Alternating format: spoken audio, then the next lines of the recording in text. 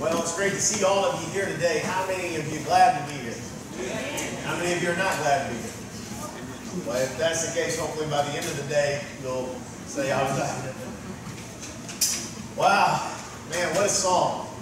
Does it just blow you away that God chose to love us? Amen. That He chose to love us? I mean, and I can't help but think as I sing that song all the times that I fail Him, yet He still loves me. And the songs that we sang today were geared around this idea of love, because for the third time in this series, through the study of 1 John, we're going to be talking about love. Again, the third time in this short little book, only 5 chapters, and one of the predominant themes in this book is love. And we have to ask ourselves the question, why? And we're going to answer that question. But let's think about love for a minute. I mean, when we think about love, certain things usually pop into our mind. Maybe something like this, right? See, everybody's saying, oh. We think about love, we think about that. And love is a grand thing, right? In that sense, sometimes we may even think of images like this. We think about love, and we think about these ideas of love, and then ultimately we may even think, well, you know, yeah, it's cute to see 2 little kids showing affection, and it's great to see a young couple married. But many times when we think about love, we might even think about this image. 2 people that have gone through life together, right?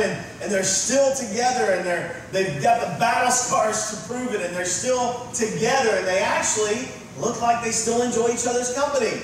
As we know, there's some couples out there that don't look like they enjoy each other's company anymore, right? And we can just talk a lot about love, and we can do a whole sermon on love in the family, and we'll do a series on that later on. But many times when we think about love, we think about these kind of images. But John's going to talk about something that's a little different than these images.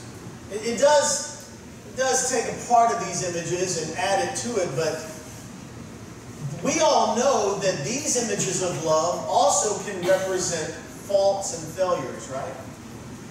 We all know that in relationships, sometimes when we say we love the other person, we can be very selfish, right? Sometimes we can say, well, you don't love me because if you loved me, you would treat me this certain way. And we can think about these ideas of love. We can even think about love within a family, love that parents have for their children and vice versa, love that a husband and wife share together, love that fathers and their sons and daughters have, and mothers and their sons and daughters have. And we all know and realize that sometimes that love is not always loving, is it? Sometimes it's not. Sometimes it's selfish. Sometimes it's deceitful. Sometimes it's manipulative, isn't it? And after all, we would then say, well, that really isn't love. So the question is, what is love? What is love? We've all had that conversation. I've sat down with people of all ages, and they just say, I'm in love with this person. And I would ask them, well, what is love? Have you ever tried to answer that question? Some that have said they've loved people for their entire life struggle sometimes with this answer. What is love? Today in our text, John's going to tell us what love is. The Bible's going to clearly define what love is.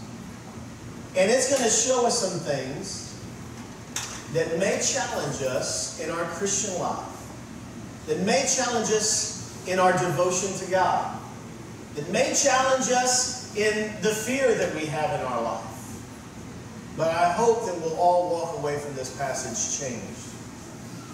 Because this is an important topic in the book of 1 John. Like I said, in 5 chapters, this is the 3rd time we're going to talk about it. Let's do a little refresher real quick, and this has to do with love as well, as we started in 1 John 1:4, as he's attacking these false teachers, saying, look, Jesus was the real thing. We saw him, we heard him, we touched him. He was for real. And we're telling you this so that you may have fellowship with us, and indeed our fellowship is with the Father and with His Son, Jesus Christ. We're writing these things so that our joy may be complete. And all of this sets the stage for the rest of the book. It's talking about fellowship. We know that. When it comes to understanding true love, real love, it is contingent upon our fellowship with God. I hope that when we get through this series, we will all walk away. And some of you may even be saying, I am sick and tired of hearing fellowship every time we come to church. Some of you may be saying that. If you're saying that, that means I've done my job. Because we need to realize that fellowship is essential. Not just fellowship with each other, that's important, it's essential, but more importantly, our fellowship on a daily basis with God. It is essential to victory in your Christian life. If you're here today and you don't know if you're a Christian, we're going to talk a little bit about that as well in this sermon. The three things John continually points out is that we have the forgiveness of sins. This is going to be emphasized in today's sermon as well. We also have an available intimacy with God and with each other. That's that fellowship that's available. It's there. All we got to do is tap into it. And then the strength of the Word of God. We talked about that last week when I asked you the question, how can we keep the commands of God if we don't even know them? How can we discern what's right and wrong through the Holy Spirit when the Bible is His sword? If we don't know it, we cannot discern. So today, this is what we're going to talk about. We're going to talk about the next level and the next level capacity. Wanted to add other words to this, but I wanted to keep it nice and short so you can really grab a hold of this. Today, we're going to emphasize the capacity to love. We're going to even talk about a whole next level of love altogether. A next level capacity for what? Perfect love. Now, how many of you would say you have perfect love for your family? That means that every single moment of every single day, you're only constantly thinking about them and showing love and devotion to them and showing that perfectly. How many of us would say that we have perfect love for God? That means that every moment of your life, every thought that goes in your mind, every decision that you make is devoted first and foremost to loving God. You're looking at a preacher that can't raise his hand on either one of those questions. Because there's times that Jeff loves Jeff more than he does his family. There's times that I love Jeff more than I love God. And I hope I'm not the only one in the boat. Right? Let's not be pious, right? We struggle with these things because we're human.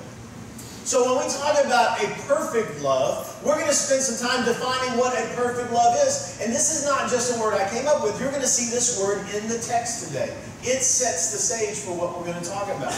The capacity that there's this ability for us to tap into what we're going to talk about, this perfect love, and that there is a next level capacity within us to have this love and to display this love. That's what we're going to be talking about in the text today. So I hope you'll stay with me. The very first thing we must do is understand that this love is determined. It's a determined love. Let's start in 1 John chapter 4, starting in verse 7. We're going to go through, and I hope that you'll buckle in, because I don't want to keep you as long as I did last week. Although it was first Sunday, we had a lot of things going on. That's you can laugh about it. I got an excuse there, but I'm finished. We're going to cover somewhere around 15, 16 verses today. Now, I know some of you are like, oh man. I usually only cover around 6. So we're going to fly today, and we're going to be skimming across the surface, and we're going to be hitting some deep stuff and trying to figure that out along the way. So we're going to go through verses 7 through 21 of 1 John chapter 4. That's where we're going to be parked today. So if you want to open up your Bibles, you want to look at the screen, they're going to be there. Let's get busy doing some serious work, looking at what the Word of God says, because that's what we're here for, right? We're here to worship God and learn about how to be closer to Him. We're going to talk about a love that is determined. Starting in verse 7, John writes this, "Dear friends," and he starts off by saying, "Let us love one another." He brings this emphasis up again. Let us love one another, because love is from who? God. And everyone who loves has been born of God and knows God. The one who does not love does not know God, because God is love. He starts off by saying, let us love one another. This is synonymous with the Gospel of John and with throughout the New Testament. Jesus had this thought on his mind that we that follow him should love one another. Matter of fact, we've said this before, in the early teachings in the New Testament, there was 2 predominant doctrines that was being taught by Jesus consistently. Matter of fact, in Matthew and in Mark, he said all of the commandments could be summed up in two things. Think about that. All the commandments. Not just the 10 commandments, but all of the 633 commandments that were added later. Every one of them could be summarized in two statements. If you were to look at the 10 commandments, every commandment in the 10 commandments deals with these two statements. And the two statements Jesus said it could be summarized in was what? Love God with all your strength, might, and heart, and love who else? Your neighbor as yourself. Everything can be summed up with love God and love others. The commandments deal with that. Thou shalt not steal. If you steal from someone, are you loving God and loving your neighbor? Right? Thou shalt not lie. Thou shalt not kill. Thou shalt not bear false witness. Thou shalt not covet your neighbor's wife or his possessions. All 10 of those commandments, if broken, affect and display your lack of love for God or others or both. So Jesus is summarizing the entire Old Testament saying, look, love God, love others. If you were around in the early New Testament churches, you would have heard that taught consistently, and not just taught, but practiced. Practiced. The early churches loved one another. Did they have failures and problems? Yes, they did. But we see predominantly throughout the pages of the New Testament that these people loved each other. Love one another. Look what else he says. And when we talk about it being determined, love is brought by a determinant. And that would be this. Everyone who loves has been born of God and knows God. And the reason why is underlined at the bottom of that verse is God is love. God determines what love is. Did you hear that? I want you to get this. Some of you, you're in relationships. Some of you are going to be in relationships. Some of you are past relationships. Maybe you're broken or hurt or whatever the case may be. Some of you have broken relationships in your family. Some of you may have broken relationships with friends. Here's the deal. We are very guilty oftentimes of trying to be the determiner of what love is, aren't we? We can be very guilty of saying, this is what love is. How could you say you love me if you do this? Or if you love me, you will treat me a certain way. And if the way you treat me doesn't agree with what I think, then I say you don't love me. And we have just made ourselves the determinant, right? But the Bible says here, it's not the case. God is love. If you want to know what love is, I mean real love, you look to God. Are you getting that this morning? Some of you young people need to gravitate towards that. As you get closer and closer to finding Mr. or Mrs. Right, as you start looking at marriage and all these different things, dating, you should look at the way you define and determine love. And you need to compare it with what God says is love. Look what he says. He says, everyone who loves has been born of God and knows God. Remember, what's the book of 1 John about? What's it about? We just talked about it. Fellowship, right? If you're not careful when you read these passages, you will see and you will think, well, if people aren't loving other people, they must not be saved. That's not what this verse is saying, is it? Because I'm telling you right now, you can know Jesus Christ as your Savior and still be an unloving person. Because your salvation is not based on your ability to be a loving person.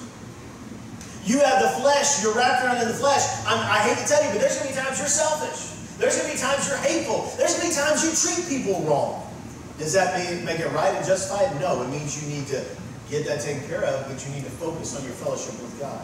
Look at the words he uses. Everyone who loves has been first, what? Born of God. Now, he is talking about a perfect love that we're going to be explaining. What he's talking about is a love that's described in the Greek as agape love. This is a love that is a spiritual love. It is a love that comes from God. There are other forms of love in the Greek we're familiar with, such as phileo. It's where the term Philadelphia comes from, the city of brotherly love, right? It's this emotional love.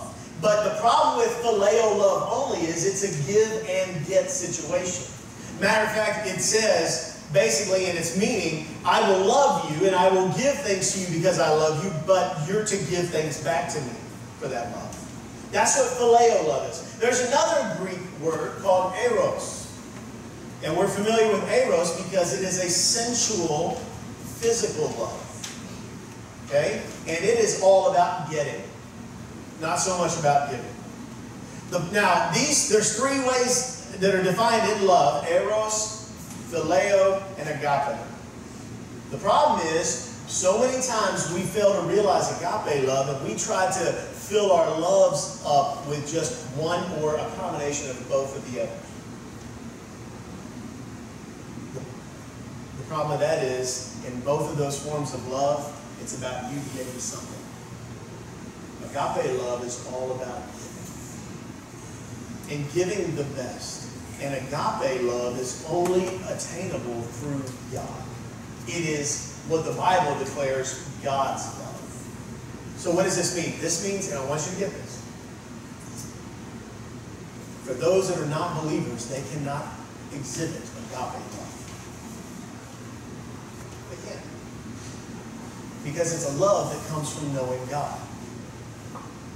We as believers can exhibit and display agape love, but there's times in our life where we don't because we get wrapped up in ourselves or we're not in fellowship with God. When he says everyone who loves, you may be saying, Jeff, how can you say that non-believers can't exhibit agape love? Well, the first stipulation is they must be born of God. That phrase is talking about salvation. For you to ever have the opportunity to have the capacity, a next level capacity for agape love, you must first be saved. You must first be a believer. But it doesn't stop there. Look what it says. And what? Knows God. The word knows there, and I'm sorry for all the Greek today, but we got to understand these things, is gnosko. If you remember when we first started this series, we determined that the word know, gnosko, is referring to a present perfect participle in the Greek that means that there came a knowledge of at one point in your life. And then from there on out, there's been a growing knowledge because of that event that happened. Do you understand that? Remember we talked about that? There was a time you came to know Jesus and you were saved, but now as years go, we're to be gnoskoing him more. We're to be getting to know him more. Just like when you first met your spouse, you knew them, but now, after years go by, you should know them more than when you got married. Does that make sense? That's what he's talking about. For us to distribute, everyone who loves, if we're displaying the agape love of God, we must first know God as Savior through Jesus Christ, and through our fellowship with him, we're displaying this love. And he goes on and says, the one who does not love, look what he says, does not know God. Look, what did he exclude there? He didn't say the one who does not love is not born of God. Does it say that? But remember, 1 John's written to believers. This is why it's important for us to fight for that attention, to learn these things. He's not saying if you don't love, you're not saved. Obviously, those that are not saved can't have this love, but he's writing to believers. And he's saying if you're not displaying this determined love of God, there is something wrong in your fellowship with God. That's what he says. The one who does not love does not gnosko God. Does that make sense? You're not getting to know God. Why? Because God is love. You know what that means? If God is the determinant of love, the more we get to know him, what's going to display through us is love.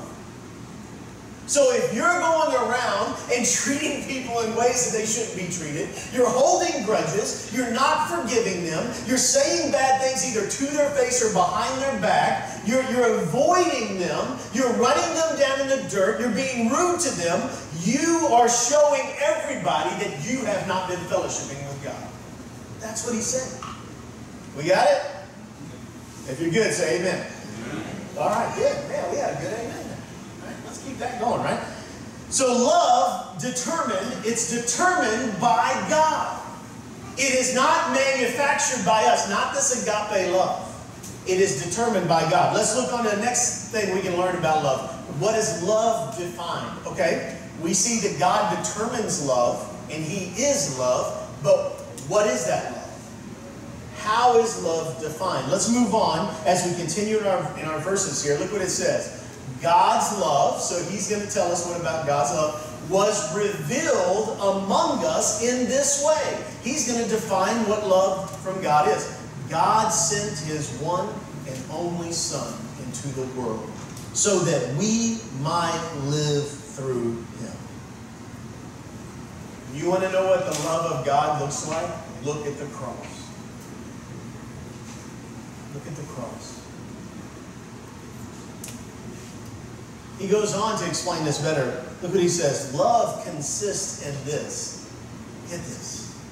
Not that we loved God, but that he loved us and sent his Son to be, this big theological word, the propitiation. Everybody look at your neighbor and say, propitiation.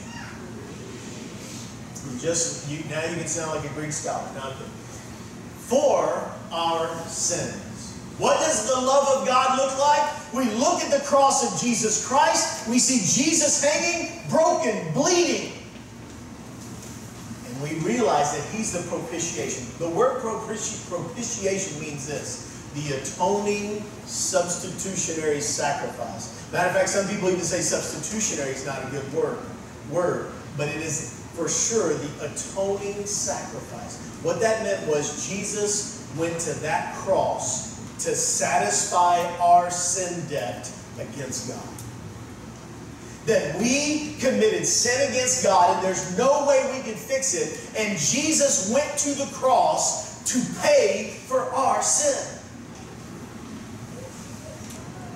That is love according to God. You know what that agape love is displaying is God did the best for us, not just the best he could do, but the best thing for us, even though we didn't know we needed it at the time.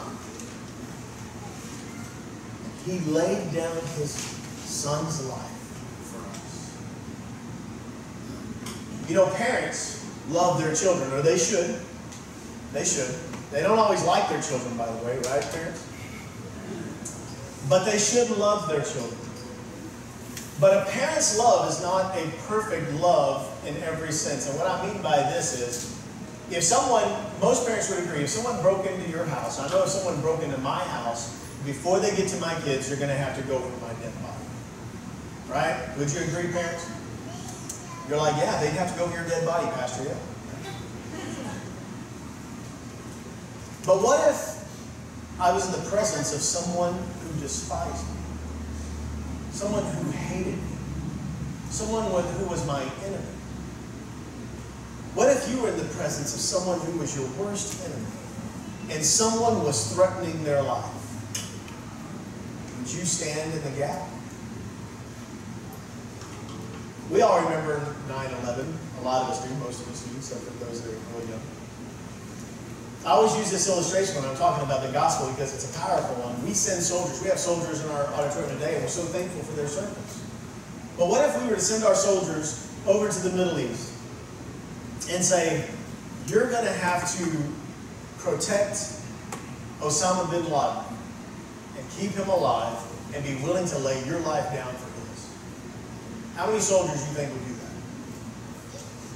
How many of you would do that? Come on, don't be religious here. How many of you would go lay down your life for Osama bin Laden after 9/11?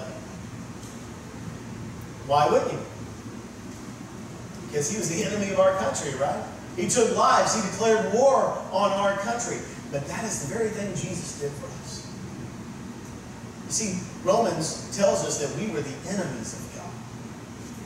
In Romans chapter 8, it says that even for some people may, even for a good cause, lay down their life for someone. Parents may die for their children. And some may even be bold enough or courageous enough to go and lay down their life for a good cause, like our soldiers do when they go and they fight overseas to protect our freedom. They lay down their life for us. It's like what policemen and firefighters do and all those things. They lay down their life for good causes. But rarely would one die for their enemy. Yet that's what Jesus did. We were enemies against God.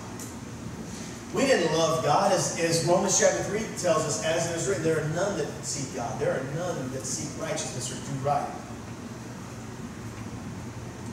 We want to be our own God. those people in the time when Jesus died, they blindfolded him and they slapped him and they spit in his face and they ripped his beard out by the handfuls and they nailed a crown of thorns into his head. And they mocked him and they put him on a cross, and people walked by, as the psalmist said, that they were shaking their heads at him in disgust, and they were mocking him, and they plunged a spear into his side. The perfect man with nothing but perfect love, and they nailed him to a cross. And at any time he could have just come off that cross and annihilated everyone, but his love kept him on the cross. That's perfect love. What John is telling us as believers, we have the capacity to love like Jesus did. We have that capacity. It's a next level capacity. It's a love that would infect this world in one or two ways. Either they would be attracted to it or they would despise it, just like they despised Jesus. And if you're here today and you don't know Jesus, that love was displayed for you. He hung on that cross for you to change you, to change your life. And we have the capacity because he loved us. Not because we loved him, but he loved us first. That's love defined. So the next sign, especially you young people, when Mr. Right or Mrs. Right says, I love you, why don't you challenge what they mean by that? Right? I always refer to this illustration. You'll probably hear it through me. It used to always aggravate me growing up when preachers would use the same illustrations, and I find myself doing it more and more. But this young guy was writing a love letter. I know for you young people, let me put it this way. He was sending a love text, I guess. He was writing a love letter to his girlfriend saying, oh, sweetheart, I love you so much. I would climb the highest mountain for you. I would swim the deepest ocean. I would cross the widest river. I would go through the driest desert. I would go through the biggest storm for you. P.S. I'll see you Saturday if it doesn't rain. Let that sink in a little bit. So many times we have love like that.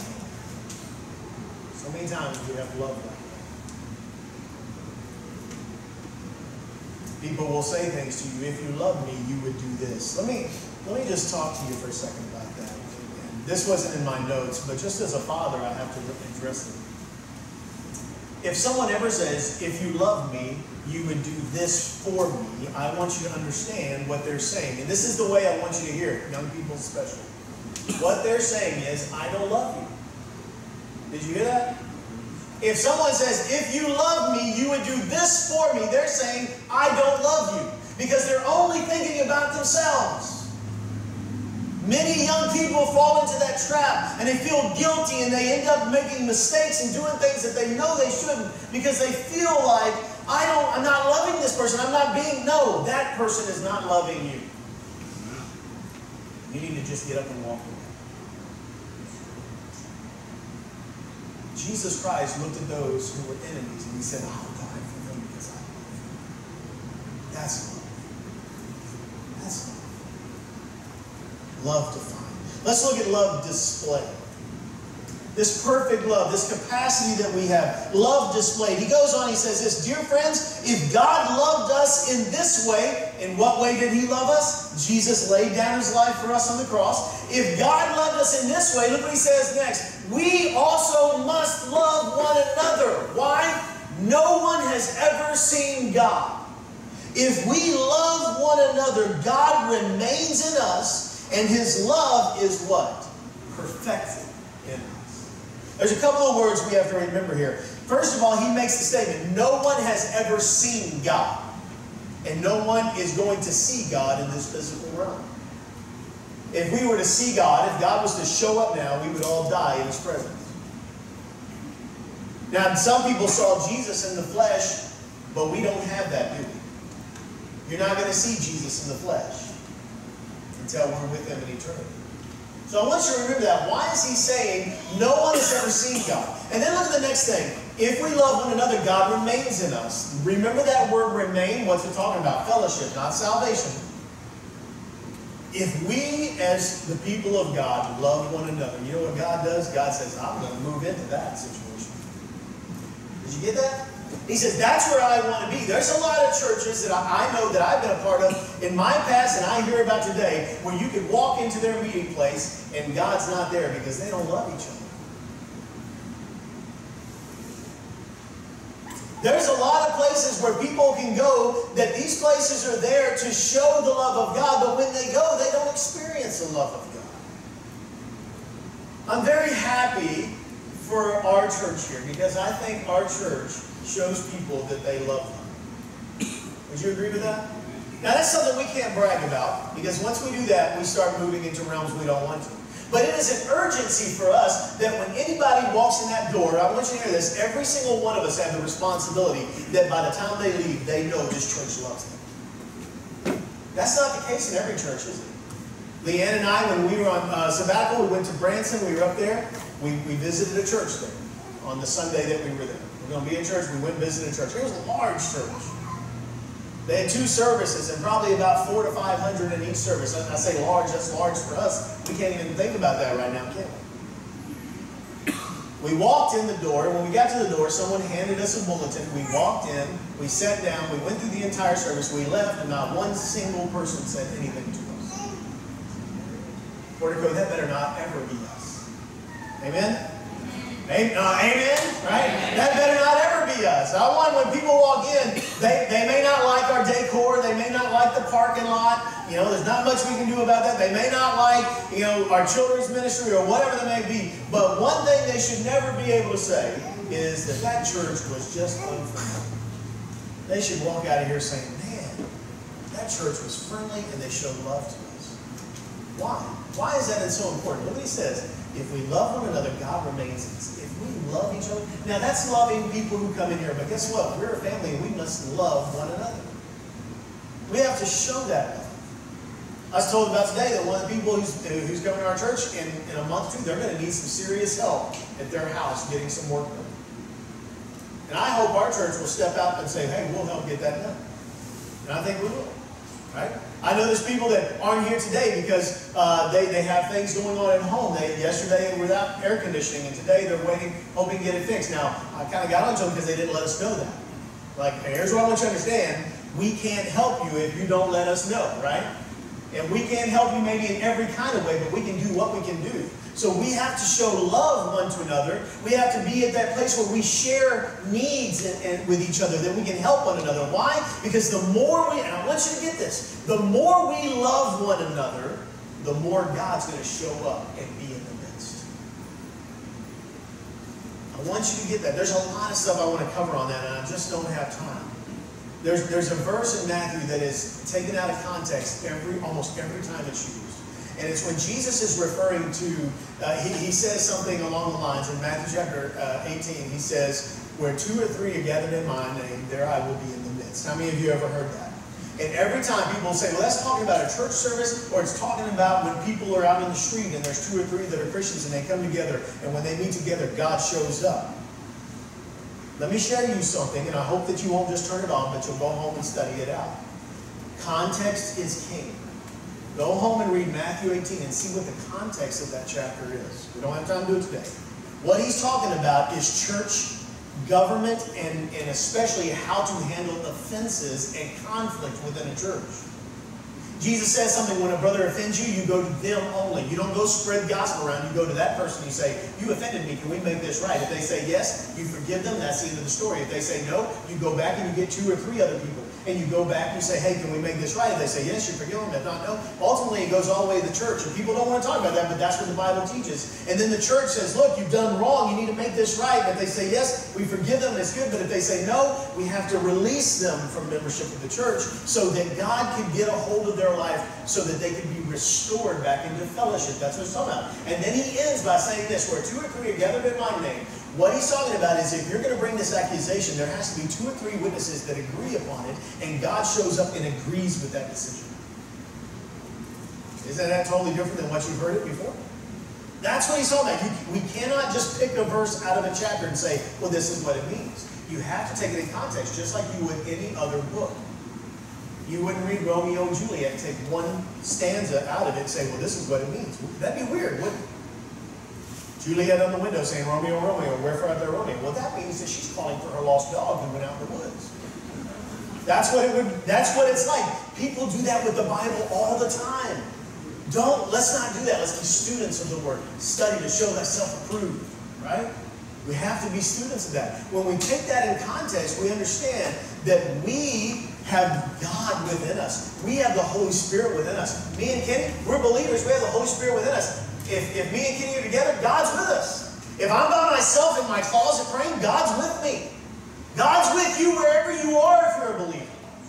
Okay?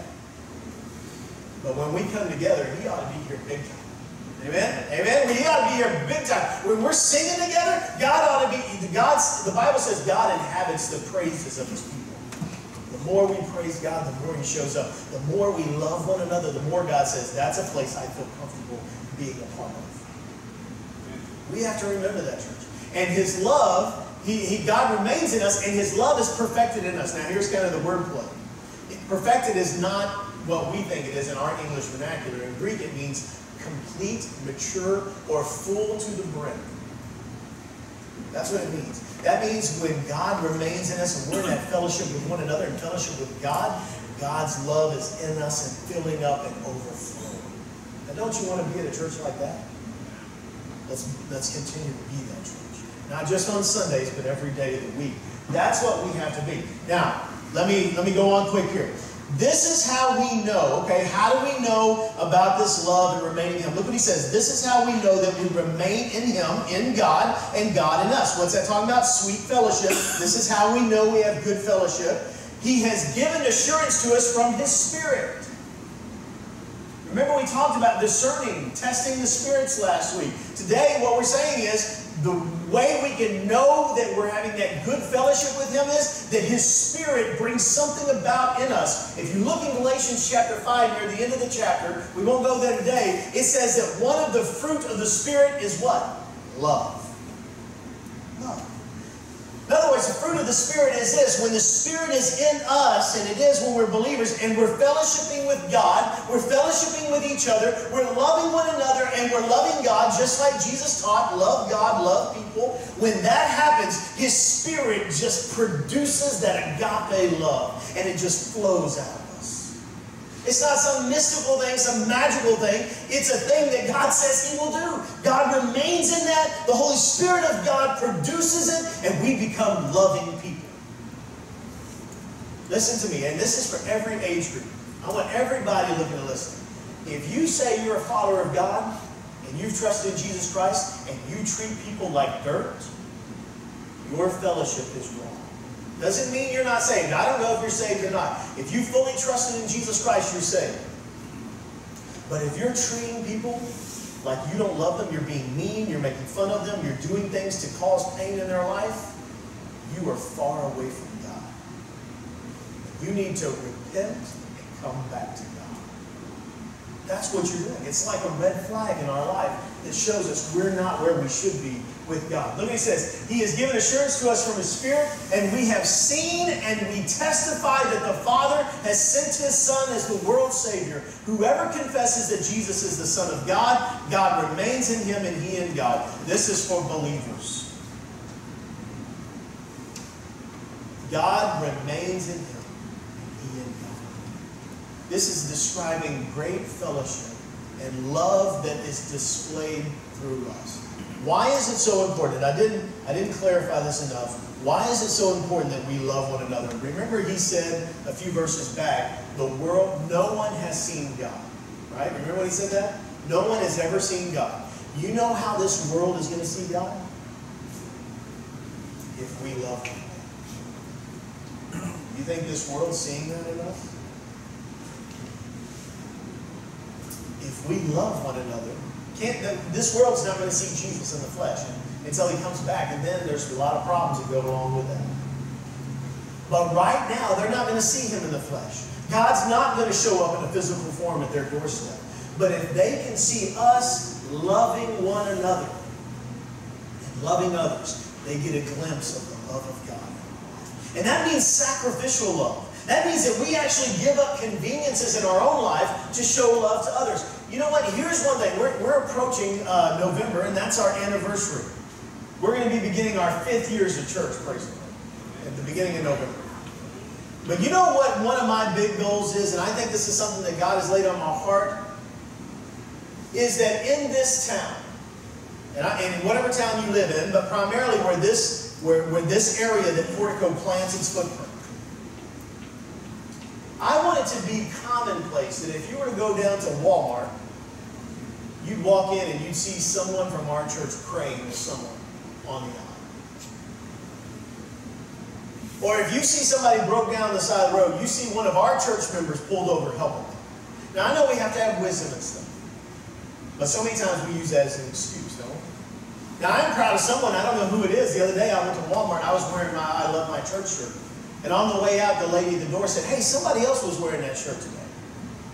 So whoever that was, it was a while back, a couple months ago. Whoever that was, good job. I don't know who it was. But you know what? I want this town and the surrounding areas to say, what is this Portico church that I keep hearing about? What is wrong with these people? They keep helping people. They keep praying with people. They keep loving people. You know why that's important? So people will see God and His love in us.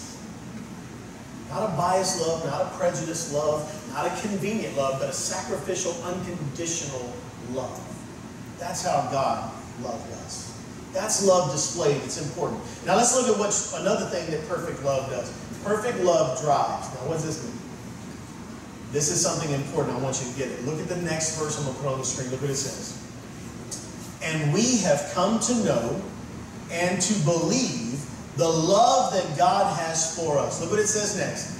God is love, and the one who remains in love remains in God, and God remains in him. This flourishing fellowship, and look what he says. Before I get there, I want to kind of give some background where I'm heading with this idea of love drives. We have come to know and to believe that the love that God has for us, God is love. The one who remains in love remains in God, and God remains in him. This understanding of what the love of God really is. And the point that I'm going to make, it's going to sound weird here in just a second, but if you stay with me, here's what I want you to say. See, love drives out fear and fig leaves. What? I saw your faces. That's great. That's what I wanted you to do. Some of you aren't listening because you didn't make it. Love drives out fear and fig leaves and replaces it with faith and forgiveness. What's this talking about? And if I lost my mind, let me take you back to Genesis 1 through 3. You don't have to go there, I must summarize it. We know Genesis 1 through 3. God created everything. He created Adam and Eve. He put Adam and Eve in a garden. He said, this is my garden, but you can tend it, you can enjoy it, you can live here, you can have whatever you want from any tree except one. So let's say there's 14,000 trees. Let's say there's 1,400 trees. I don't know how many trees we're planting. God says all these trees except one. What happened? They look at the fruit. They heard what Satan said. God said, don't eat this because he knows, and if you do, you'll be like him. And what did that spike in their heart? Lust. To be like God. We haven't changed much, have we? We still want to be the God of our life. Even though we know God, even as believers, we still struggle with being God of our own life. Or letting God be God. And what happens? They partake of the fruit, and right after that, God said if you partake of it, you're going to die, and something changed in them. All of a sudden, God shows up in the cool of the evening, and He's coming to what? Fellowship with them. Right? This is something that, by the text, we get the understanding this was a common occurrence. God would show up, He'd walk with them, and He'd talk with them. Wouldn't that be amazing? It's talking about fellowship. But today, this time, there's something different. He shows up, and where are they at? What are they doing? Why are they hiding? Because why? They're scared of God. Just think about that for a minute. Adam and Eve had never experienced fear before.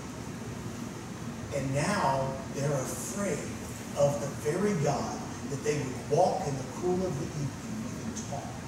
The one who formed them and breathed life into them. They're afraid of Him. Why? Because they sinned. And here's what I want you to get. They sinned against God, and it brought guilt in their life. Guilt is a healthy thing. We're living in a day and time where everybody wants to tell you, no, guilt's not real, it's just this weird thing. you don't need to worry about guilt. Guilt is a healthy event in your life.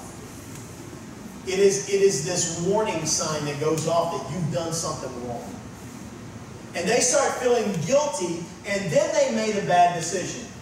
They decided that since we sinned, we know we did what God said not to do, something changes because now, all of a sudden, they're hiding from God. God says, why are you hiding? And Adam's answer is, because we're naked. Now, was Adam naked before they took of the fruit?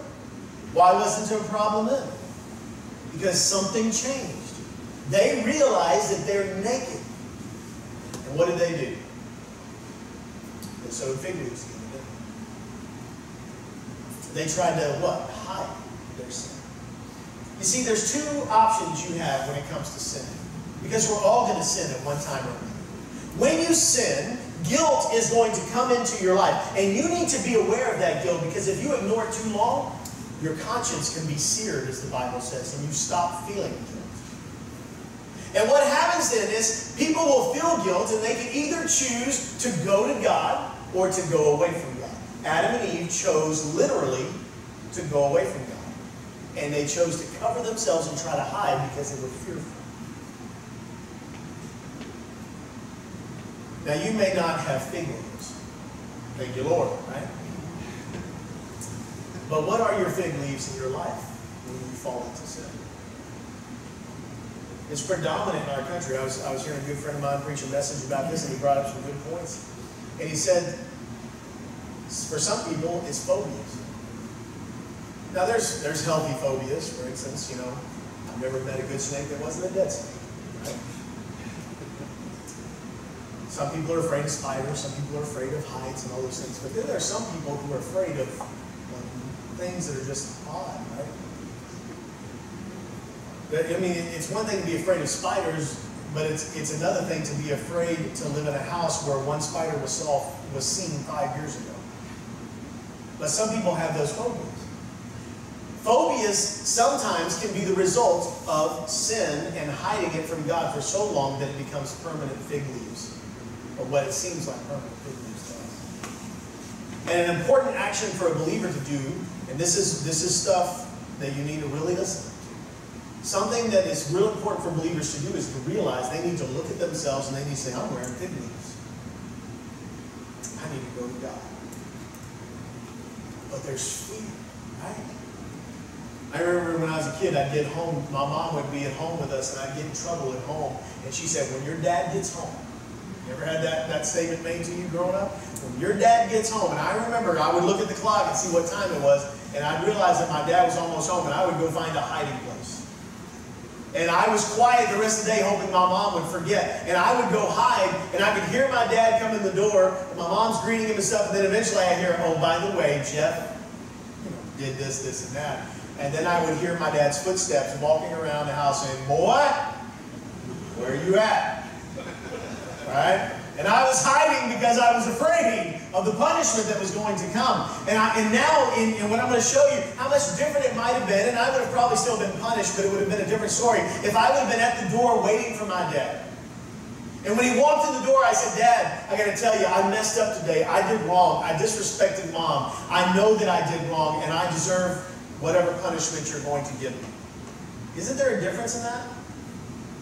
Listen, in Genesis 3, God has to go looking for Adam. He already knew where Adam was, but he was ready for Adam to say something. And Adam said, I'm hiding because I'm naked. And God said, who told you you were naked? He said, we disobeyed you. How different it would have been if Adam, when he took that fruit, would have said, God, forgive me. Forgive me. But he was afraid. Look what this next passage in 1 John 4:17 says. In this love, what love? The agape love of God is perfected, full to the brim, mature, complete with us, so that we may have confidence.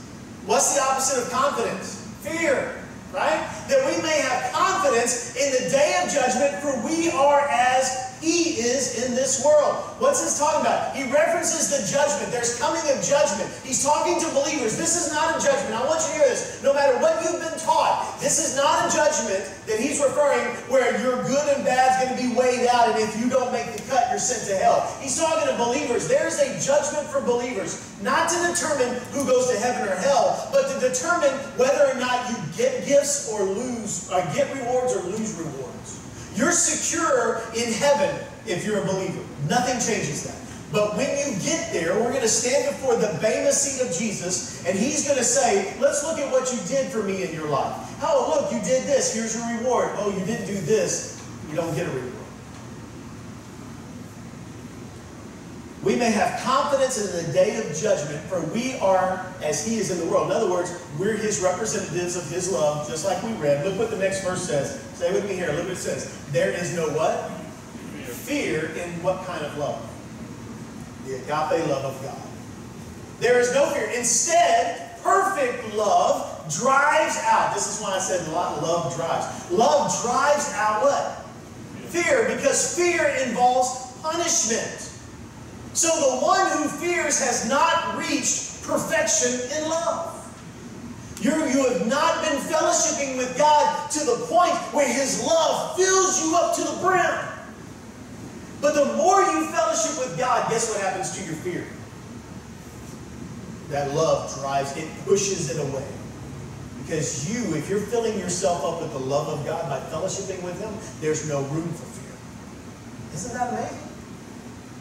Maybe you grew up in a church that was like, if you do this wrong, you must not be saved. God's going to punish you. God's going to punish you. Listen, there are consequences for sin. But I'm telling you, if you're a believer, if you just come back to Jesus, if you just come back to God, and you start fellowshipping with Him, He'll take that fear out of your life because His love will fill you to the brim. Are you with me? And this is exciting stuff. I know we're talking about some stuff here. I know it's going a little longer than I wanted it to. But listen, listen. We give our attention to Netflix binge watching all the time. Please give our attention to the Word of God and see how powerful this is for us today. This is a message of victory. Amen. It's a message of victory. This is what I want you to understand about this. Sin leads to guilt. Guilt leads to fear. And fear leads to running from God. That's the way most people handle sin. They sin, they feel guilty, and they get afraid of God, and they run away from God. For the believer, there's no reason for you to do that. There's no reason for you to do that. And the reason why is this. Our guilt should lead us to confession and repentance. When we sin and we feel guilty about that sin, don't run away from God. Run to God. And get on your knees and say, God, this is what I did, and I'm sorry. And let's remember 1 John 1:9. Please, let's remember that in verse 10. If we confess our sins, He's talking to believers, He, God, is faithful and righteous to forgive us our sins and to cleanse us from all unrighteousness. If we say we don't have any sin, we make Him a liar, His word's not in us. In other words, what God's saying is, look, yeah, you're a sinner, you sin. And when you do sin, come to me. And if you come to me, I'll forgive you every time. You see why it's insanity for us not to go to God when we sin? And how many times do we hide? You look through the pages of the Bible, people did it all the time. You know what got David into so much problems, King David? He sinned with Bathsheba. He murdered her husband. He continued to sin, and what did he do? He tried to hide it. And heartache after heartache after heartache.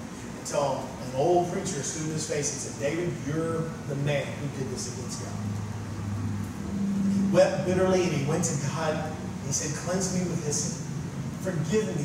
Restore unto me the joy. You know why David didn't have joy? Because he wasn't fellowshipping with God. Because he let this sin get in between him and God. And he lost his joy. If you're struggling with joy today, you don't understand the love of God because you haven't been fellowshipping with God. And if you're a believer, you need to start fellowshipping. If you're not a believer, you need to come to Jesus Christ today. You know why? Because God put His love on display when Jesus died on the cross. You need to come to Him. Verse 19 says this, we love because He first loved us. Isn't that amazing? When God showed up, He loved Adam so much, He went looking after him, didn't He? He loved Adam so much, and I'm telling you right now, God loves you so much that He's searching for you. He knows where you're at, but He's there saying, where are you at? You may be a believer, and there may be sin in your life. and you keep trying to hide it from God, God knows about that sin. I'm telling you right now, He sees it and He knows it, and He's waiting for you to come to Him because He loved you first. We didn't love God first. Not a single one of us, no human in history ever loved God first. God loved us first, so why would we run away from Him? If you're here and you're not a believer, God loves you first. He's making His love available to you today. And then the last point, this is a love that is devoted. Devoted. If anyone, look what he says in these last verses. If anyone says, I love God. Now I want you to hear this. Yet does what? Hates his brother. He is a what? A liar. For the person who does not love his brother he has seen cannot love the God he has not seen. And we have this command from Him. The one who loves God must also love his brother. Don't tell me that you're in great fellowship with God if you're treating your brother like dirt. Or your sister. If you're gossiping about people, if you're holding grudges, if you're bullying people, if you're being mean to people, if you're just being a straight up jerk. And there's some Christians who pride themselves on being jerks. Some of the meanest, biggest jerks I've ever met claim to be Christ followers. Isn't that a shame? Anybody else ever have that experience? You know what they're saying? They don't spend any time with God because God is love. Let's be a church that spends time with God till His love fills us to the brim, where then anytime we go up to somebody else like Katie Buck here, right? That I can't help it that the love of God just flows out of me. And then when Dwayne goes and visits with other people, they can't help but notice the love of God pouring out of him. If we become a church like that and struggle to stay like that, strive to stay like that, I guarantee you, when people that are looking for love walk in this door, they're going to see it. They're going to say, that's what I've been looking for. And we'll have the opportunity to tell them where that kind of love comes from. You'll have so many opportunities to share the love of God. Let's make sure we take it. Don't say you love God when you hate your brother, because you're a liar. That's what He said. Here's the good news. We have the capacity to love God and to love others with an agape love. We display, this is the take-home statement. I want you to take this home. We display God's love when we embrace it for forgiveness, are edified in fellowship, and extend it to others. We display God's love when we embrace it for forgiveness. When we have sin in our life and we feel guilty, we run to the forgiveness of God, not away from it. Amen? Are edified in fellowship. We spend more time with Him so His love fills us up, builds us up, and we then extend that love to others. That's what this chapter is telling us. That's why it's so important to understand the defined agape love of God and to be fully and completely filled with it so that we can share it with others. I hope that you'll remember this thing. I hope that you'll let it guide you in your life, because that's what we're talking about and what we're really trying to understand in this chapter. If you're here today, we're going to stand. Our musicians are going to come forward. We're going to enter this time where we make a decision about what we've heard. If you're here today and you don't know Jesus Christ as your Savior, I want you to know, I want you to hear this, that extended, perfect love of God is made available to you today. You can trust in Him. He will love you. He will forgive you. He will make you new. If you're here today, and this is for every age, every person, if you say you love God and you've been treating people poorly, this is a time for you to repent of that sin, go to the forgiveness of God, and make a decision to start extending the love of God in your life. If you're here today and your life is filled with doubt and fear, this is the day where you go to God and you say, God, forgive me for doubting you. Forgive me for letting fear keep me away from you. I'm coming to you fully, God, and I ask that you'll forgive me. In 1 John 1:9, you can take it to the bank. Jesus promises that He will forgive you. He promises that. If you're here today and you've been coming to church faithfully, but that's pretty much the whole sum of your Christian life, today's the day to make a decision. I'm going to fellowship with God every day. I'm going to turn the TV off. I'm going to put the phone down. I'm going to get on my knees and pray, and I'm going to get in the Word and see what God says. This is an opportunity. If you're here and you're looking for a church and you need a church home, I'd be glad to talk to you about that. If you look around, there's decision cards. You can fill that out. You can check the box that applies to you. You can write prayer requests on the back. If you need to write a detailed message to me, you can do that, and I'll look at that this week. This is an opportunity for you to make a decision about what you're doing. So as our band sings and plays, let's sing to our King, but let's be grateful for the love that He showed to us. And let's remember this message in 1 John chapter.